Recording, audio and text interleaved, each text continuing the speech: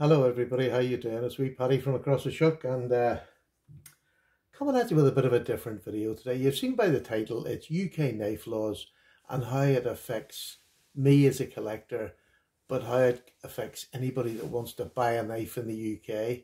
And I'm not going to give you all the laws. You should always check your own local laws. But in the UK, basically, here's a UK PK made by Spyderco for this market over here specifically, which we really appreciate. I'm allowed a knife that is a cutting edge of less than 3 inches. It is not allowed to lock, so it obviously has to be a slip joint with no lock. And that's the rule, basically. That's all I'm allowed. Now, the interpretation for what is legal and what is not legal is still down to individual police officers, what they deem to be dangerous or a carry you shouldn't have. Now, there's the first problem. Once you give another human being the power to decide something that can be outside what the law is, it's just a problem, full stop. It doesn't matter what sort of environment you're in. A policeman's having a bad day, he sees you with this knife, thinks he can just say that even if you haven't had it out, he's just checked your pockets for whatever reason, he can say you're carrying a dangerous weapon and I'm going to confiscate it. Gone. You really don't have much recourse. Now, being a 60-odd-year-old man, that really doesn't affect me. I'm not going to do anything with this knife that would make a police officer want to stop me. But it could happen. And especially for our younger people and the people that we need to come behind us and want this tool to be part of their EDC. I mean, I know in most states in America and around the world, now Europe is a bit different, but you can let me know what yours are. It'd be lovely to see, I know what America sort of is, but it'd be lovely to hear about Australia, Canada, Africa, China, Japan, wherever you are. I know of subs all over the place. India, what are your laws and how does it affect you? Please down below, please answer. I'd love to hear it. But for me, I can only talk about me today, and this is basically all I'm allowed: a 3-inch knife, a 3-inch cutting edge, and a non-locking knife. So let's work on that premise. That's quite difficult to be a knife collector. It's not difficult if you want to collect traditional knives. You know, you can collect traditional knives because most traditional knives, I'm saying most, not all, but are an under 3-inch cutting edge. They don't look like a threatening knife. But, so if I'm out and the police officer stops this is a pen knife. This is not going to get me arrested. More than likely, depending on where I am, what's happening. But on just a normal day, for me walking down the town, a police officer is not going to take this off me if I have it out and I'm cutting a bit of string and he sees it, because it's a little pen knife. Now, the blade on that is exactly the same cutting edge as the blade on this. And this is a hinderer, and it's under 3 inches. It's non-locking. So there's nothing different with this cutting edge as a tool. It's exactly the same, different blade steel, different shape, but legally it's exactly the same as this pen knife. Now, the difference being on any one of these, here's an old Wolstenholme. I'll just try showing some knives that are a bit different. There's a Wolstenholme pen knife. Yeah, it looks smaller. This is only about a 2¼ inch cutting edge. This is about a 3-inch cutting edge, just under a 3-inch cutting edge. So this is perfectly legal, so is this. The chances of this getting taken off me is next to nothing. What do you think a police officer who sees something like that being taken out to cut a piece of string in the street, will this give him an opportunity to use his power to take this knife off me? And the answer is probably yes, because knife crime in the UK, like a lot of other countries around the world, be it knife or gun, it's increasing. Knife crime is increasing, and that basically is the problem. It really is increasing over here. So for a long time I was angry and fed up with the laws, and Is it because you get older, you get a bit more mellow and you try to think of ways round a problem rather than just suffer in the problem, which gets you nowhere other than an angry old man making YouTube videos? But, so, you know, this knife is a £300 knife. I don't want to give this to a police officer for any reason. I just don't want to give it to him. So what else has changed? The knife laws in the UK are changing. Before we could have had any knife in our own homes for personal use in our own homes as long as we didn't take it outside. That was great. That was great. And it's changing, so it's not so great.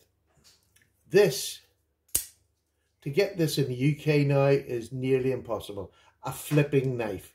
If it's stopped by customs, they can seize it because they're stopping flickable knives from coming into the UK. That's just a nightmare. Do you know what I mean? That is a nightmare. Now, they're not doing it all the time. It's just if it gets stopped in customs. But are you going to risk getting a knife confiscated? The likes of Heine Haynes and the big companies over here don't sell flickable knives anymore. They don't bring them into the country because they're not allowed to. So you're stuck with knives that are either thumb stud opening, or you've got Benchmade knives with your thumb stud opening, but can go like that. Do you know what I mean? So this is obviously this little Benchmade here, or this. This is a better. If you want a stabby blade, here's another Spyderco. This is opened by the thumb hole, which is legal to sell here still. This is now becoming illegal. Do they look that much different as far as I'm going to poke you with something? And will they do the same poking job? Of course they will. They're locked and they're going to poke. It's probably a more pokeable blade than this, but this is legal for me to have in my house. This is now being made illegal in the UK. So they really are doing everything they possibly can. This is my Chris Reeves. This is still legal. It's a thumb stud. It's a nice little small Chris Reeves. This is the small. So this is still legal to collect and have in your own home, which is lovely. And it's nice to collect them and use it about the house. But the reason why, I suppose this has all started because I'm starting to buy, up the centre here, is slip knives and slip joint knives. So these are knives that are two-handed opening, good size blade and that, good 3-inch, nearly 3-inch cutting edge on this knife, full 4-finger grip, beautiful knife, strong back, really is a good working knife. And I love it. And it's got the most beautiful bone on it. So I'm starting now to buy more and more slip joints.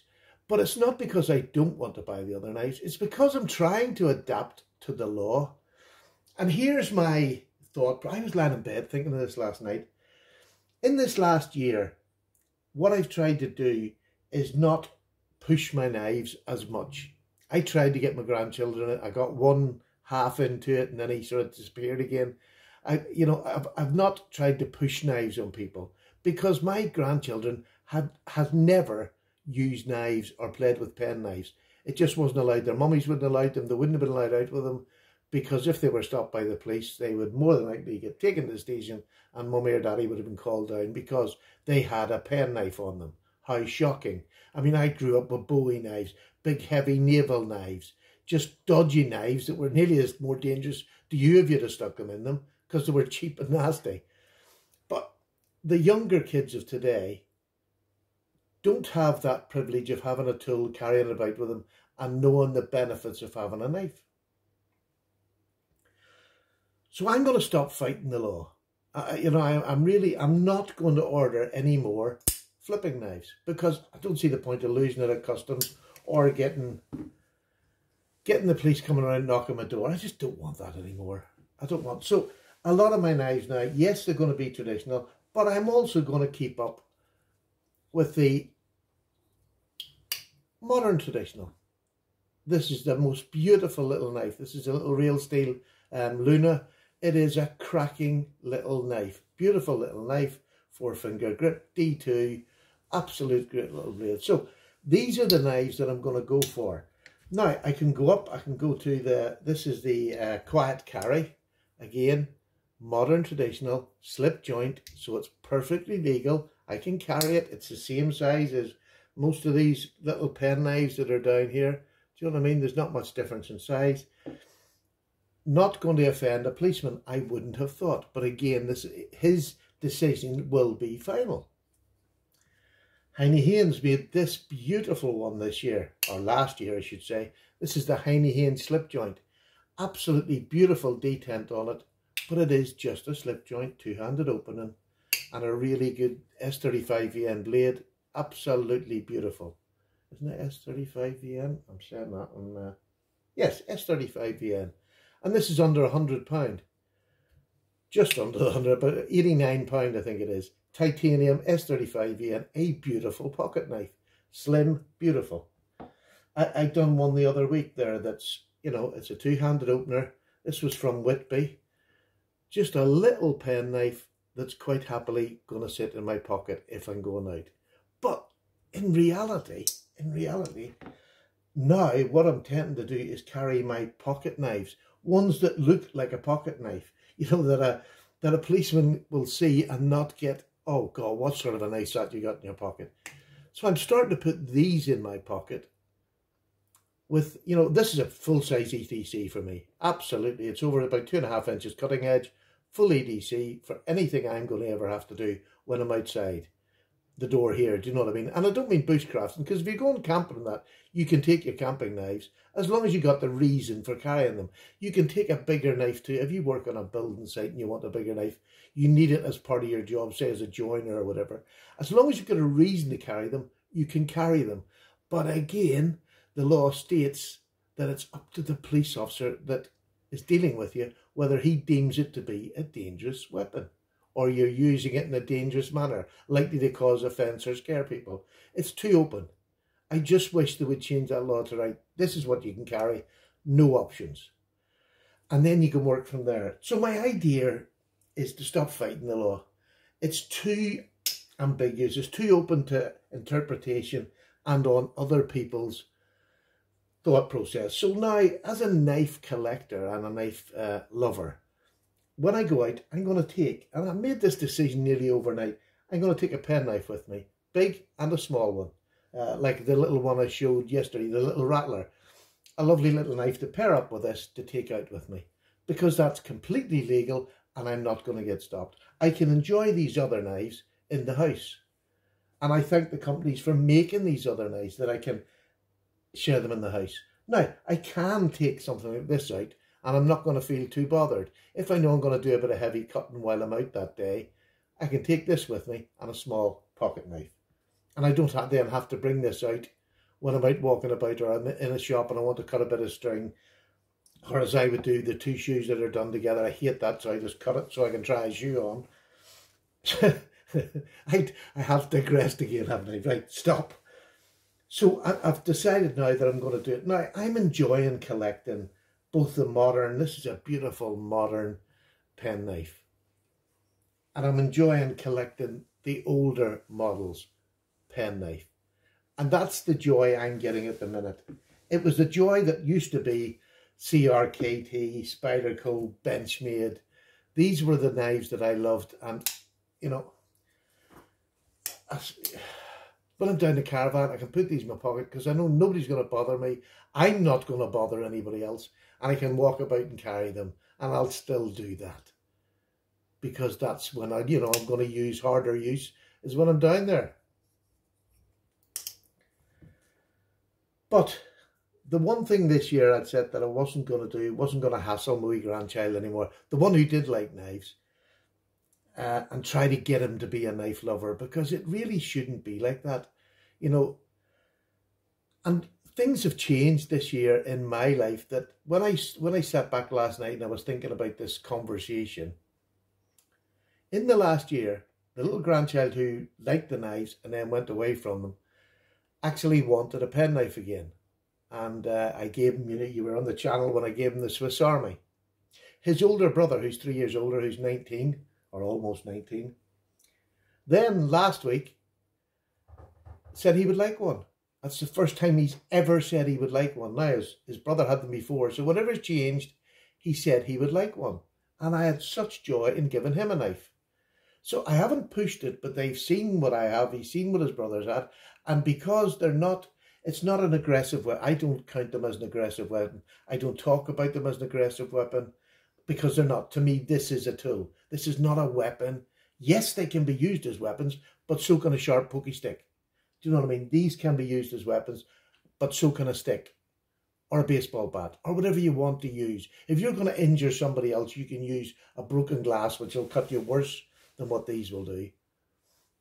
So I sat back, and there's 2 grandchildren now that have got pocket knives in their pocket, and I'm quite happy for them.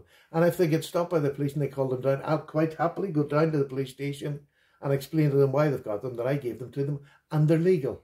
And as long as they haven't been trying to stab somebody, which they wouldn't, they're 2 nice lads. But do you know what I mean? I'm quite happy to follow that up, not having their mother to do it. That would be my responsibility because I gave them to them. My wife, this last 6 months or so, maybe a wee bit longer, has started carrying 2 pocket knives. One that stays in her bag and one that sits by her chair in the house. And I see her using them regularly. Almost every day she uses her little pocket knife. She knits and sews and does all them things that a woman are good at. And she uses her knife. She used it to open package in the kitchen. So there's 3 people in my family that I have influenced subconsciously. Now, I haven't pushed them. You do not push my wife to do anything. She just doesn't do it. And rightly so. She decides what she's going to carry or what she's going to use herself. But 3 people in my family this year that have come round to starting using a pocket knife. Now, to me, that's massive. To other people, that's maybe not a whole lot. But I think by me showing that I'm going to stick to the law, and when I'm out or go to their houses, I'm not going to carry these big ones anymore, because sometimes I do, just for the hell of it. When I'm going indoors to their house, I'll have a big knife in, and I'm not going to do it anymore. I'm going to abide by the law and carry UK legal knives. This is a UK legal knife, but I have to be very careful because of what it looks like, which is ridiculous. Because of what it looks like, it could be construed as an aggressive knife to a sheeple out there who reports me to the police. Policeman comes along and says, yes, I agree with you. That's aggressive. Bang, knife gone. 300 quid down the drain. Or go to court, go through your lawyer, whatever you want to do. It's going to cost me money and grievance. So what's the point? The laws are there, and as a citizen, whether you agree with them or not, and I don't agree with them, but I agreed with Brexit, we've got it, and I'm quite happy to follow that law. If we had lost the Brexit vote, I'd have gone stayed in Europe, because that was a decision made by the country. So you can't pick and choose what laws you're going to do. You either follow them or you don't. You can try and change them. I'm too old for that. I'm too old to go and fight for knives, because I'm on a baiting docket, to be honest with you. That's not going to happen at the moment, the way knife crime is. But what I can do is abide by the law and let other people see that you can carry a working tool in a country that's become so frightened of anything that has anything that's at all aggressive or can be construed as aggressive. How a pocket knife ever got there, I don't know. I mean, how our forefathers ever get through without pocket knives, I've no idea. My grandfather had a knife for his pipe. Do you know what I mean? So, I mean, why is this all of a sudden, this knife now becoming a dangerous tool? And it is, because kids are going out and using them to kill each other.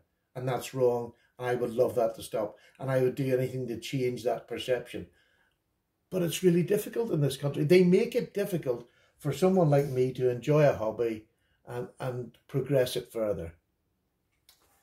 So this year, the other thing I'm going to try and do in my local community, once this COVID is beaten and we're getting back on the track, I'm now going to try and start knife meets in my little town. I'm going to try and get a wee room or a hall, even if it's just my house. But I'm going to contact the police and say, look, I'm having friends down here who are going to bring pocket knives down. We're going to sit in the house and we're going to discuss them. We'll put them all away in cases in the backs of their cars, and they'll go back again. I just want to let you know so that if anybody, they're not going to see any knives outside, But if anybody wondered why people are coming in with a briefcase to Stephen's flat, this is the reason why. One, it gets me talking to local police officers.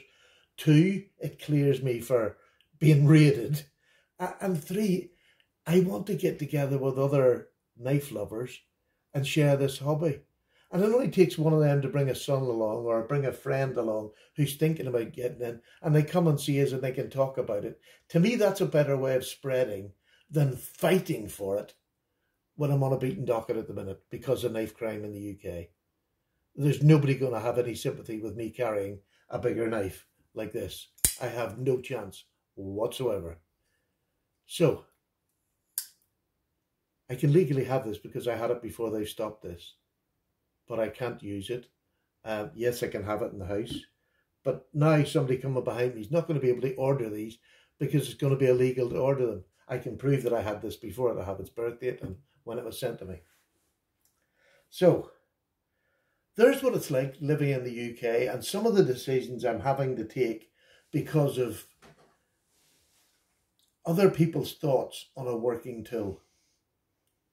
That bugs me, but I have to abide by the local law. So that's the reason why I've been doing more on pen knives, collecting knives like GEC, like Shatton Morgan, like all the old English manufacturers, and this is an old Chattanooga, I can't even remember the name, but an old American knife pre-case, and British handmade knives. That's where I'm going, all them, and any knives from across the world. I have some Spanish knives in there, I have Italian knives in there that are all UK legal, and they're the knives that I'm going to use and carry. But I fear that the likes of buying this big Hinderer, it's great. It's a knife that I'm glad I've got this and I can use it whenever I want. But I'm a 60-year-old man. I don't think I would give one of these to my grandchildren to carry about for the simple fact that it's £300 and he could lose it very, very quickly through no fault of his own. And that's where laws are sometimes very difficult to follow. So there, I don't know what you think of this. Anybody else in the UK feel the same way or they feel differently? I don't know. I don't feel there's another option other than just to show good husbandry of a hobby and a knife that I love. You know, show that this is an inanimate object. This and this is the things that make it either a tool or a weapon. And this is connected to this up here. The top of the screen you can't see, a noggin. So, you know, my noggin will never use this as a weapon. This is a tool. There you go. Paddy's away. I've got a wee cup of Kyle tea here. I'm going to go and refresh. I have my wee puffer. It was nice to have a chat with you. I have to do a draw too. I'll do that tomorrow. I kept putting it off. There was a hidden draw. I'll do it tomorrow for those of you waiting for it. Really, really sorry. But the reason I'm doing so many videos is because we're in lockdown and I feel going back again like we did the last time. I just want to put a bit more content out so that it gives you something to watch and listen to. I know this is probably a lot of old twaddle, but it's genuinely what's happening in my knife collecting. I'm having to reevaluate and rethink. And, you know, we do that. We all do that along the line somewhere. But this is a new one where I think I need to stop fighting the law. It is what it is. But the more people that you can bring into this fold of knife collecting, the more it becomes a normal hobby. The more chance you have of that hobby being accepted. The more chance that people talk about a penknife. Oh, Stephen's got a great hobby. Paddy's got a great hobby. Dave's got a great hobby. He collects penknives. You should see some of them. They're beautiful. Somebody comes along to see your collection. So for me in the UK, sadly, it's ruled out an awful lot of knives, i.e. flippers. We're not allowed automatic knives because they're more dangerous than a flipper. I have no idea. But like I said, begrudgingly, I'm going to follow the law. I'm not going to order flippers anymore because you're not supposed to. It is changing nearly year on year over here, what you are allowed to do and what you aren't. It is a nanny state, but it's my nanny state. I love it, and I feel like I should be going along with the law rather than fighting it and promoting the fact that there is knives out there we can have, there is knives out there we can use on a daily basis. Good night all. Paddy's away. Sorry for the waffle. Take care now. Bye-bye.